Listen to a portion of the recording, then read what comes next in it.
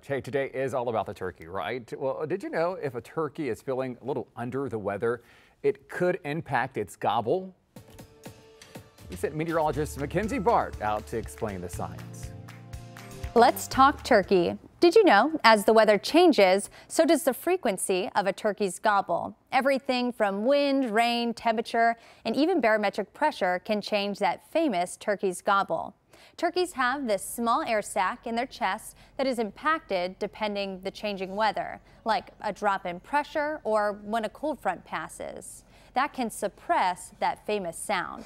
Turkeys are also known for being less chatty when it's windy.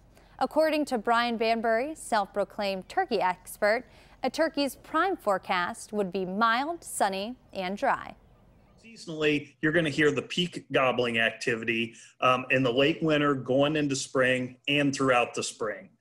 Research shows that temperatures in the mid 30s to mid 60s is about the best for gobbling activity. So the better the weather, the more gobble you'll get. Brian also mentions that in these prime conditions that we're seeing on a day like today, you may be able to see more turkeys out there. So it seems like the weather this afternoon was perfect for our wild Ohio turkeys.